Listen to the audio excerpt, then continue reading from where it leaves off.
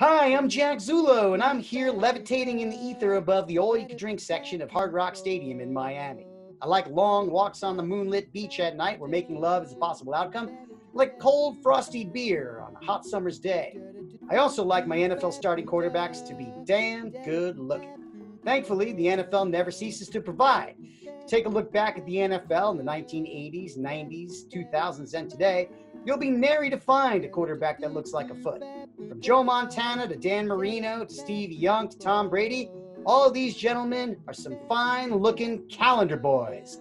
Leads me to my next story. This Sunday, Tua Tagovailoa is going to be starting quarterback for the Miami Dolphins. Now you might say, hey Jack, Ryan Fitzpatrick is pretty good looking himself. He is, and he's definitely got a rugged style to him, with that beard and that southern twang. Unfortunately, he's 38 years old and he's got a weak arm.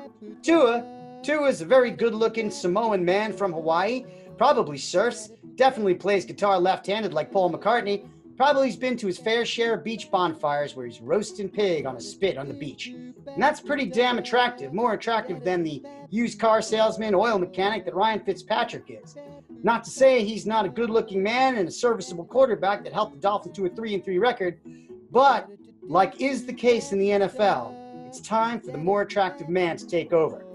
My prediction this weekend, Tua throws for 220 yards, 2 touchdown passes, runs for a third. The Dolphins special team scores a touchdown, and the defense makes a big stop to win this game 31-24 at home against the Los Angeles Rams. Thank you very much. Once again, I'm Jack Zullo, and I'm a Libra.